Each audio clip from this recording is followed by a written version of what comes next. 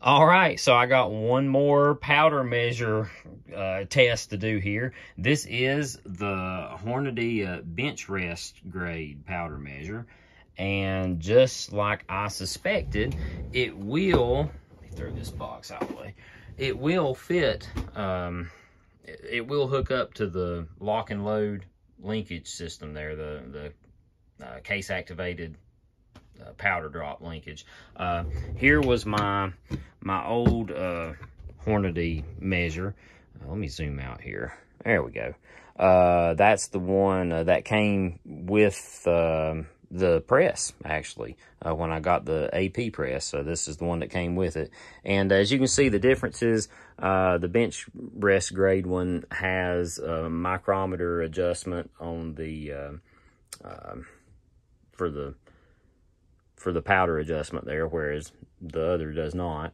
And other than that, I don't see a lot of differences. I think maybe the size of the metering cavity could be a little bit smaller in the bench rest one. Whenever I get done cycling all this powder out of it, we'll come back to this and compare the two. So anyway, I'm going to get set up here. I've already cleaned it very thoroughly. I actually took a paint sprayer, like you would, paint a car with, and filled it full of alcohol and sort of like pressure washed out all the insides. Then I wiped it out with a rag, took all this apart, cleaned it really well, and then coated the insides with some powdered graphite and cycled a little bit of that through there. And I've also already cycled like half of a hopper tube full of powder through it, which was probably somewhere around 100 charges of around 28 grains. And don't mind my little makeshift cap here. I didn't feel like digging the other one out of the box and cleaning it and everything, so I just threw an old yogurt container on top there just to keep dust out of my powder and everything. But anyway, still got the same fire case that I had from all my previous tests, and it's zeroed out really nicely. Well, it was a minute ago. I might have, it shouldn't have moved very much. Yeah, there we go. I must have still had a little flake of powder in there or something.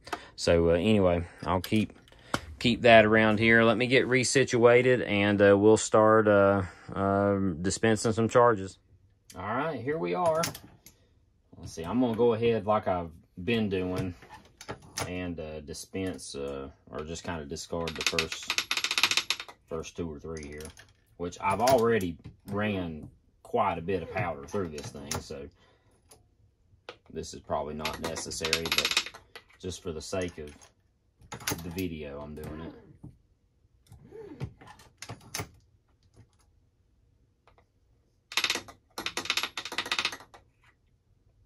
All right, let's check the zero on the case. It's good. All right, let's get to it here.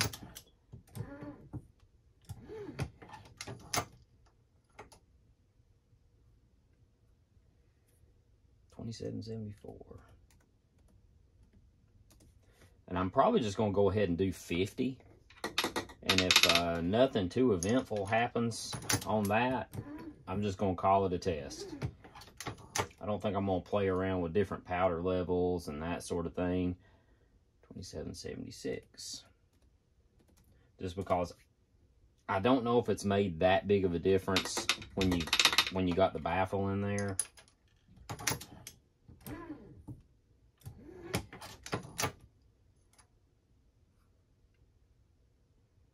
$27.80.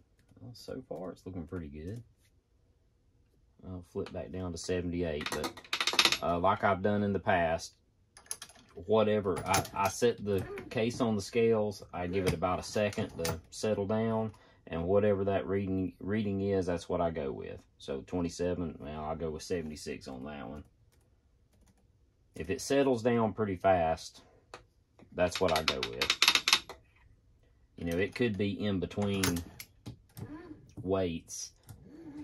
The resolution of that scale is just a 0.02. So, like right there, it could be really 0.73, and then the scale's just trying to round up or down, whichever one it's closest to. 27.74. Let's see, that was the first 5 charges, so I'm gonna break away here and just keep on going, and if anything eventful happens, I'll check back in and let you know. All right, so here we are, halfway done, or almost, 1 charge away from being halfway done. This is the 25th charge, 27.88. So up to this point, our extreme spread has been 0.22 grains with a standard deviation of 0.05364. Anyway, so that was the first 25. I'm going to keep on going here, dispense 25 more, and I think after 50 charges, we ought to have a pretty good idea of what this thing is capable of doing. So I'll check back in with you again. Like I said, if anything eventful happens, right here, these last 3 charges I threw were 27.84, 0.68, and then 0.88. So that's actually where our extreme spread has really been captured, right there in just those 3 charges. I think, let's see, my lowest one was 0.66 somewhere, and that happened back up here on charge number 9. So, okay, anyway, let's keep on trucking. Okay, so I just felt one little hard spot when I was dispensing this charge right here. So we're going to see what it turns out weighing. 27.88. So it actually, when you feel like it hit a little bit of a, like what I've been calling a click or a pop or anything like that with the Hornadies, it doesn't seem like that charge weighs all that far off of any of the rest of them. So, whoop, there went my case. Dang it. Oh, at least it didn't fall too far. Back off good here.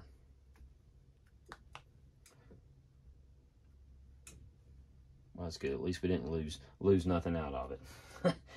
Yeah, so anyway, so that one was 27.88, and that was my, let's see, 13th charge on the second half here. So 25, about the 38th charge or something like that. So we'll just keep on going, and I'll check back in, like I said, if anything happens. Okay, so I just got the heaviest charge of the day so far.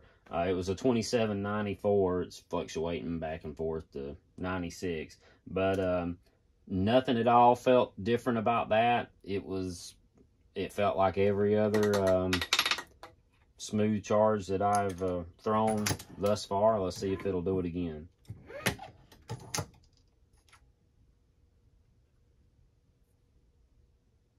Oh, that one seems to be at 27.9, so I don't know.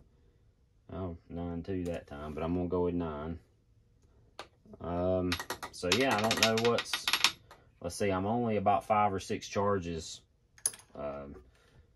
left here until I get the 50 throws. So, I don't know...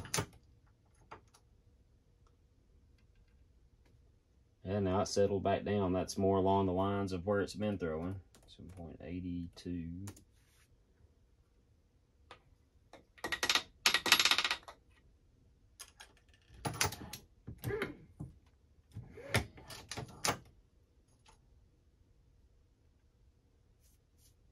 $27.84.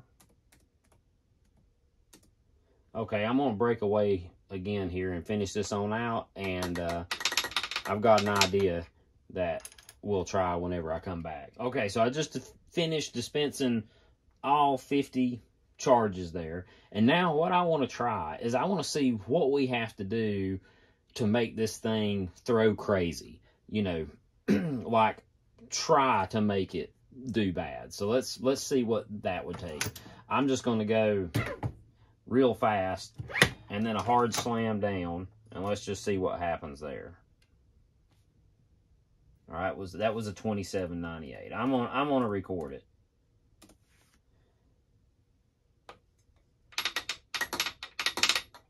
And I'm seeing a little bit of, okay, I believe that's graphite. Like I said, I put some graphite down in this and ran it through. It could have been some that was maybe sticking around the outside of the drop tube or something there. I think I might have shook it loose a little bit that time. All right, let's see. What if you go up a little bit and you're like, oh crap, I don't know if I want to do that or not. And let's see, I might be getting ready to make a mess here if I do that too many times. Let's see if any came out. Yes, a little bit did. Okay, I'm glad I didn't. I'm going to do that again and not go quite as far. Okay, so well, let's say you forgot to put a bullet in and then you back down, but you didn't raise it up enough to where it shouldn't have dropped anything. I'm going to do that just a few times. Let's just see how crazy it might throw if you do this enough times and really just keep packing the powder down in the metering cavity. I'm going to check this and just make sure none made it in. Nope, it didn't. All right, good deal. All right, now let's dispense this charge.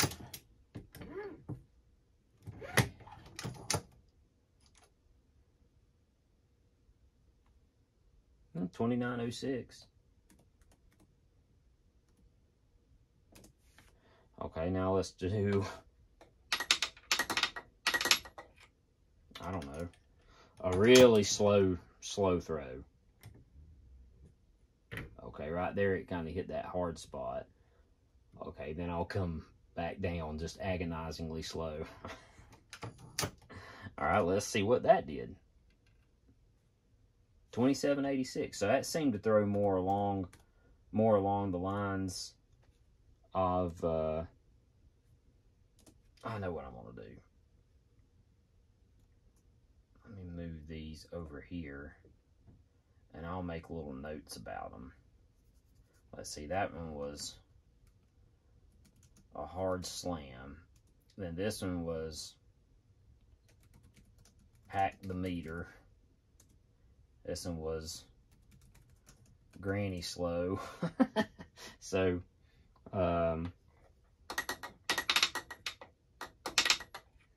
make sure our zero's still good. Yep. Well, I said it was. I mean, the negative number is still staying the same, so yeah, we're good. Let's see, what else can I try? Let's see, I went really fast. Let's see, I should probably, yeah, fast hard slam.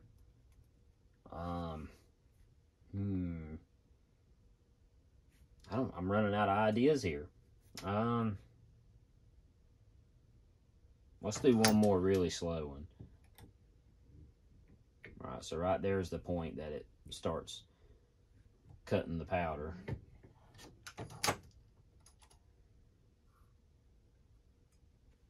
$27.76. And that was another granny slow. All right, let's do one more fast one, and we'll call it a test. Gosh, that feels so weird.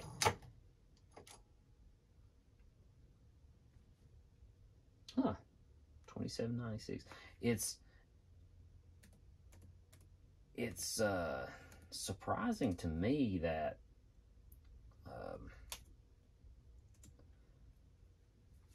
that it throws heavier when you go fast.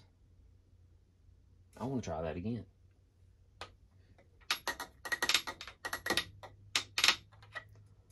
I would not have thought that.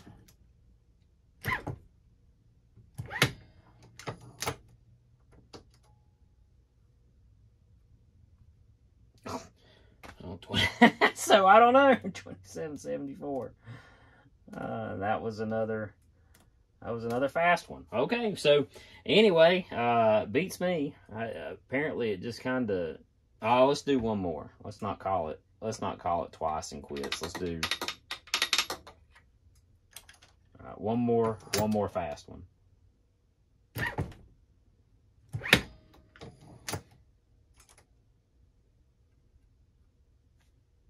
And back up to 27.98. So it almost don't seem like it matters. Oh, whoops, wrong column.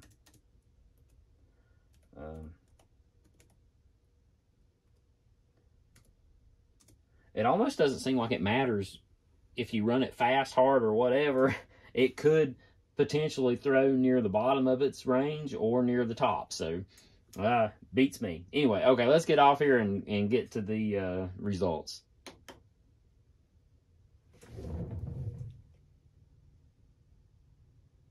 Okay, just as promised, I was going to show you the metering cavity between the two of them. So, like, there's the bench rest model.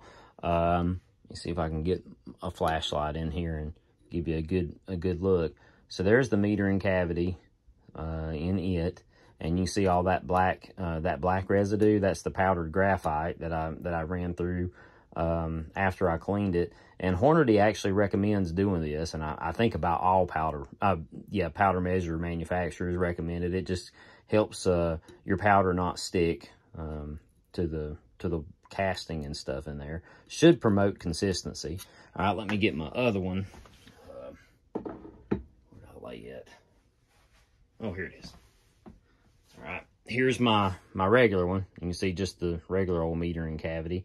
And let me get my lid off. It's got the baffle in it. Okay, here we go. So there it is. I'm not sure if it's that much bigger or not. I know how we can tell. Let's do this. We'll take the little metering drum out here. Oh, it might be bigger. Let me see. Lay him down there.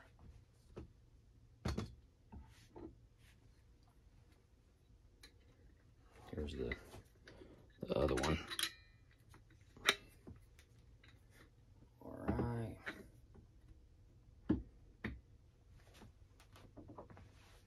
Okay, yeah. There's definitely a size difference there. Yeah, a pretty big one. Right there they are, one on top of the other, and you can see how much difference in size there is. So yeah, definitely a smaller drum or a smaller metering cavity in the bench rest model. All right, so here's the results. That all I did was the one run besides our playing around stuff over here. That was 50 charges, and there's the average was 27.79, extreme spread of 0.28, standard deviation of 0.061. So, yep, take that for what it's worth. Here is my original. Let's see. Here's the Hornady with graphite. Y'all actually didn't see this test because it was after I acquired my graphite powder and I started playing around with putting some of that through my measures. Here, I can't remember if I changed. I must have changed settings here between these two dispenses because yeah, I dropped by almost 0.3 grains. So after yeah, this is the Hornady with graphite. Yeah, after I've done that, you can see the ES on the first run was 0.22. The ES on the second run was 0.3. So, and here's the bench rest one that we just did, 0.28. I mean, it might just be me, but I don't think there's much of. I don't think you're gaining any accuracy or consistency very much with the bench rest measure. Standard deviation 0.061. Standard deviation over here was 0.054. That one did get a little worse. I don't know. Let's see, where was my 27, 54, and 84? I don't know if I just I don't know if it was just having a bad day then or what, but 0.3 was my worst on that 25 round test, and this was 0.28, so you're only 200ths away from my worst on this one. Now, this was my original Hornady test, you know, just the regular one, before I ever added any graphite. And you can see this is when I was trying with baffles, no baffles, you know, all the different powder levels and stuff. And as you can see, I don't know if it made that big of a difference or not. Here's one, this one here where I did a hard slam down, and this was an average of 50. And even then, the ES was only 0.2. And there's another one with more powder in it. It went up to 0.32. So there was a 25 round average there that only had 0.16 extreme spread. So anyway, yep, there's my results. And then again, you know, over here we were just playing around with all the with actually trying to make it throw bad or throw very inconsistent. And I don't know how much input we had. It seemed like I still hit, you know, around the average on one of them at 27.74, and then I did have two that threw heavy there.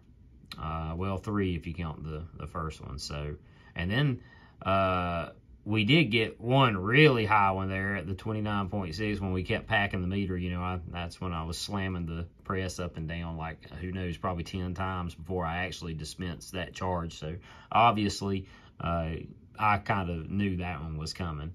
I was kind of surprised at how heavy the granny slow one was that one time, but then, you know, a slow one also threw within our average throw. So anyway, thanks again for watching this. Hope you enjoyed it. And I'm probably beginning to run out of measures that I can hook up to my auto throw linkage to test. So I guess I'm gonna have to make the big comparison video here really soon. So be looking forward to that, and I will talk to you again soon.